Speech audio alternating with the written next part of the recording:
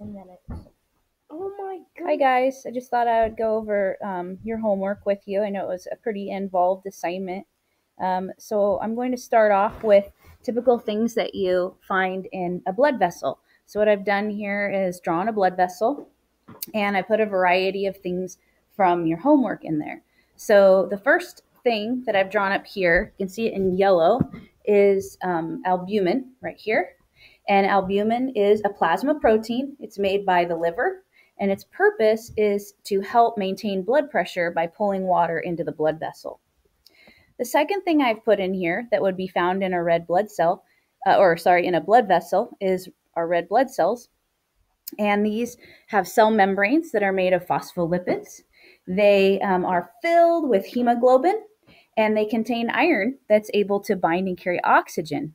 By the way, all of that hemoglobin that's inside the red blood cells is made or is a protein. Okay, next up, iron is transported in the bloodstream by a protein called transferrin. Transferrin is made in the liver, like virtually all the plasma proteins. And that iron gets transported around the body. One of the places it might need to go is to the bone marrow in order to make red blood cells there. Okay, number 4, right here in green, this is glucose. It's a carbohydrate, and it provides quick cellular energy, and so you should always have maybe 70 to 120 milligrams per deciliter in your blood. Number 5, go up here. This purple thing right here represents a lipoprotein. Lipoproteins, also plasma membranes that are proteins that are made by the liver. And they have a phospholipid membrane, and there's cholesterol embedded in this membrane to help provide stability to the lipoprotein. And the inside of the lipoprotein will often be filled with triglycerides or modified cholesterols that can then be carried around the body. Lipoproteins are named based on how much lipid they have in them. The more lipid they have, then the less dense they are. And so we can call them very low density. Those are mostly filled with triglycerides. Low density lipoproteins will carry less triglyceride and more proportion of cholesterol.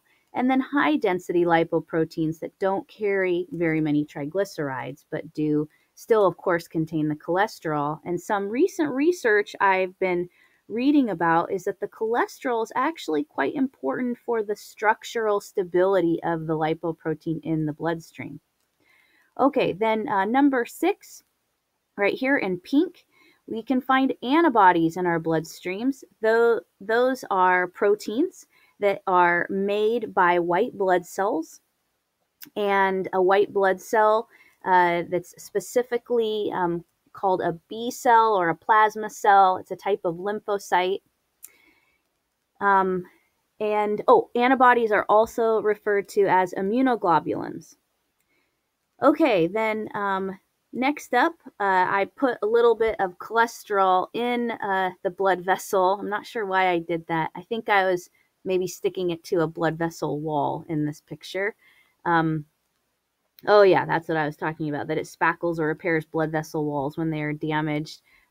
Basically, what can happen in disease states is that the lipoproteins, when they bump up against the wall, they may actually be taken up by white blood cells in the blood vessel wall, but that's far beyond the scope of our notes right now. So now let's move on to number 8. Clotting factors can be found in your bloodstream. These are proteins. And I drew one, for example, like fibrinogen, that is really all globular. And then when it gets activated by enzymes, it can stretch out into these long fibrin strands that help to form clots.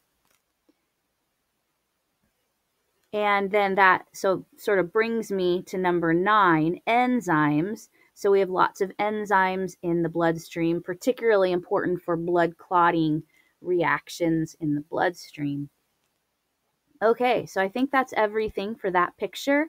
And again, remember the purpose of this page of your notes was to think about what substances are in your blood vessels and are they made of proteins, carbs, or lipids. And you see that we had some of each of those. Okay, so now we'll go to our next picture. Actually, I think I might stop it there and see how this new video thing is working for me.